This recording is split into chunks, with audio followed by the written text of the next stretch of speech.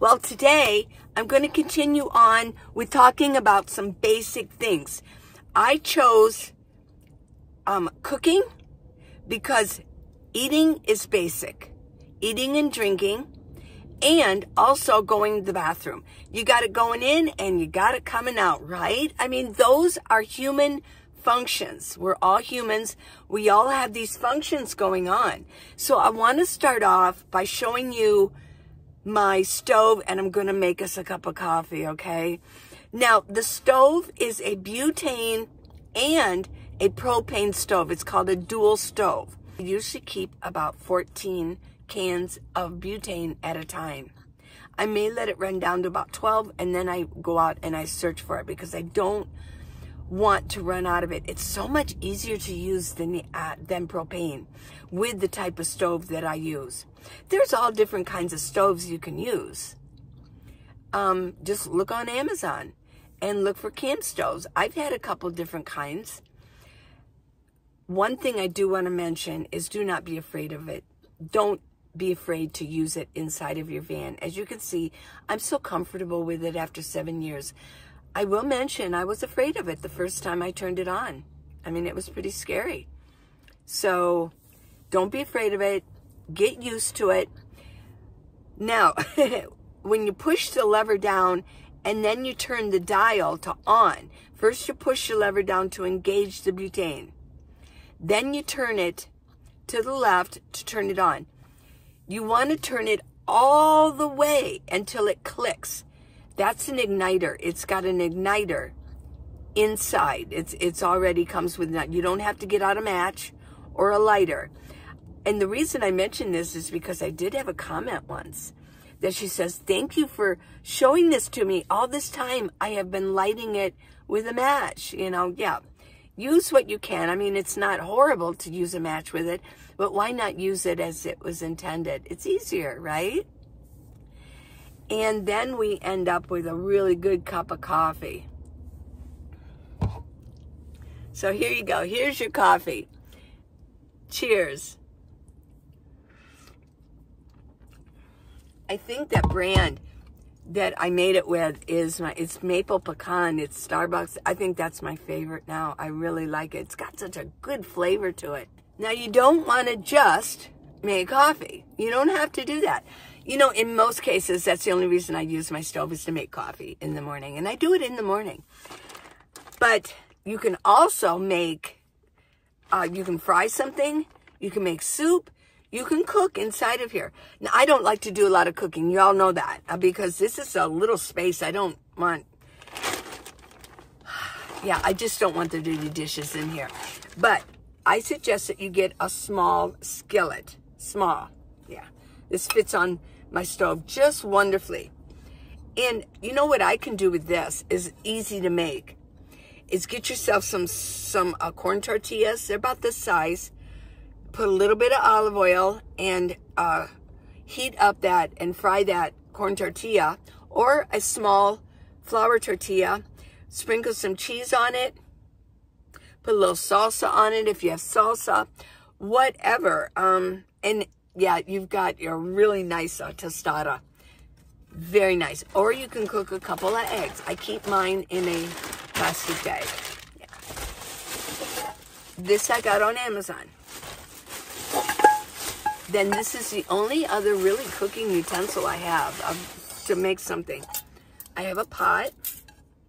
I bought this at Target with a lid. It's lightweight, non-stick, and I have myself a steamer basket. Fits right in here. I always have alarms going off, don't I? Yeah. And so what I do, I kind of put this upside down. I have a nice bag for this. There we go. And I keep it in a bin. I haven't used either of these for a while. Because like I said, I usually use my stove for coffee.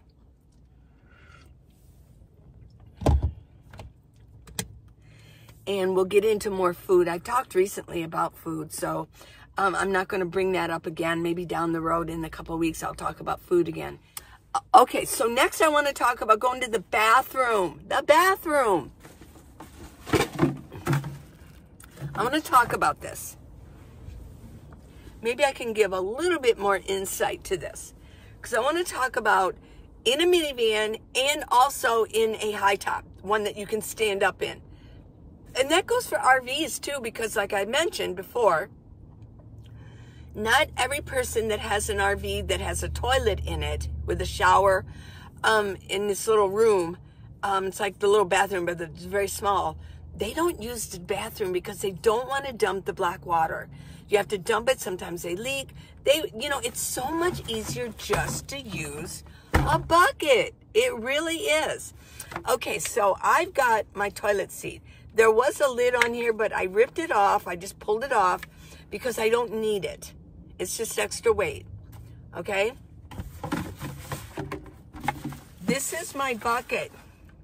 I bought this at Home Depot. I want to make it clear on what the features of this bucket is. It's very heavy duty. There was an apparatus on here that you could wring out a mop, because this is for like mopping. Let me take the bag out. I put the bag in here. Let me take this out. It has this. I'm not overly happy with that, but that's okay. But if you notice about this, I knew that light was going to go out. I just knew it. About this is that it's flat down. It doesn't go like this, so that there's a smaller base that it just tips over.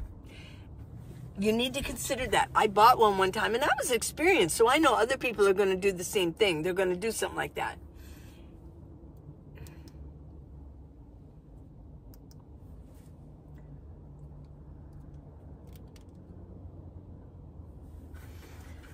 So if you notice, yes, it has a really wide base, so it's not going to tip over while I'm driving, okay? Now, also another feature to this bucket, this is the kind of bucket size for a minivan, okay? Seriously. If you get a 5-gallon bucket, what gallons? This is 14 quarts. If you get a 5-gallon bucket that a lot of people use, those 5-gallon buckets, that you can get a luggable loo that fits on here. I think this is one, but I took it. It fits right on top of the 5-gallon bucket. And then you pull out the lid, and it really does keep most of the odor inside. That way you can use it over and over. You don't have to dump your bag every day. But here's the issue in a minivan or an SUV. They're just too big. I don't need something that big. I dump my bag every single morning. I'm in the city, and I dump it every single morning, okay? If you're out boondocking, you can maybe leave it in here you want to put it outside, I would imagine, but if it's in the spring, you're going to attract flies. So if you want to do it that way, let me jump ahead. You want to get a gamma lid. Get a gamma lid, okay? And that way, when nothing comes out, and then you can use this bucket. That's what I did when I was boondocking. I would use my bucket, but I would take the bag out, put it into my 5-gallon bucket with the gamma lid, and then put it off maybe away from my van. Then when the refuse place opened up, I would drive it there when it got kind of full. But for my everyday use in my minivan, this is the only size I use, because it's just too tall. It's just too big. It's just in my face. I don't like that. So normally, I'll have my baggie in, right? And then when you have to go to the bathroom, number 2, there you go. I mean, it's perfect size for me. It puts my knees up a little bit, which is sort of like, it's just better that way for the body, for things to descend. A regular toilet's a little high for me. It always has been, and it makes it a little bit tougher for us short people to properly let things descend out of our intestines. And I mention this because this is medical. This is science. This is staying healthy as a human being. of cleaning out. What goes in must come out, right? I'm not afraid to talk about it. I was a nurse's aide before. My daughter is a nurse practitioner. I was a mother. I've changed diapers. I've had to clean up people. I worked in a nursing home once, so believe me, I know how important it is to be aware, to talk about, and be informed about the human body, the intestines, and pooping, right? Okay, so this is basically where I would be if I go to the bathroom. It's very comfortable. I can be on my phone, right? I can be on my phone and wait for everything to finish off. I use my wipes. I take this off. Of course, my bag would have normally been in here. And then I take my bag is in here. I kind of take it off and I tie it up.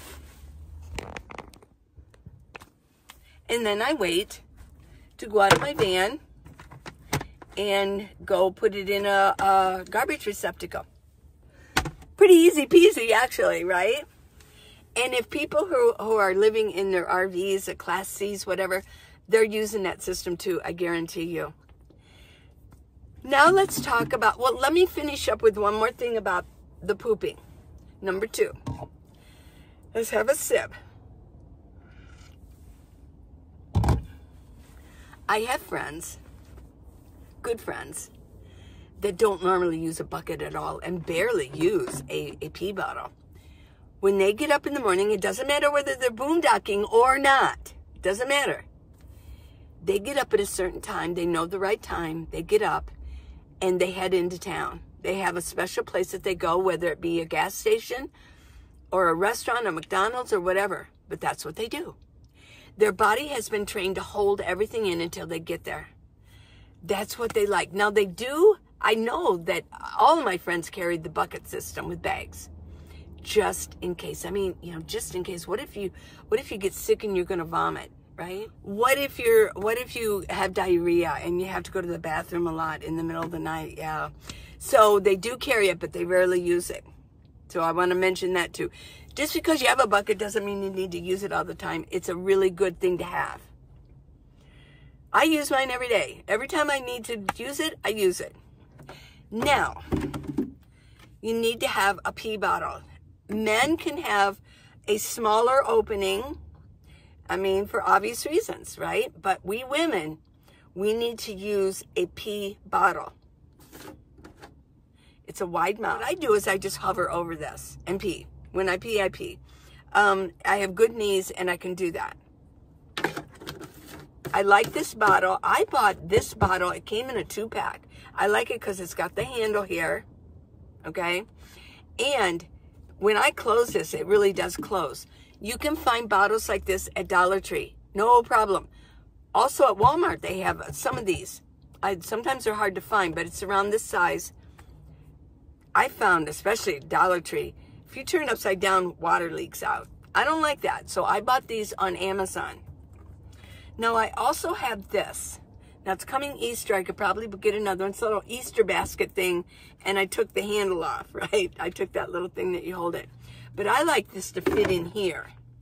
Then I put it in there. I like that better. I just really do. I need to wash this out every once in a while, and I just like it like that. That's what I use.